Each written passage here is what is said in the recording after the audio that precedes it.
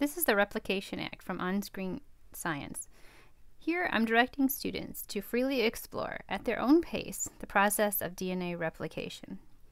I really like this app because it allows you to manipulate the DNA molecule so that you can look at it in any given direction, and it will give you lots of explanations as well.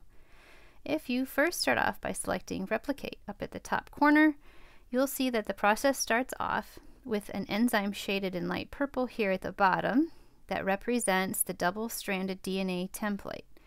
And you'll also get an animation in the main screen. So here we see the actions of helicase, unwinding the DNA molecule.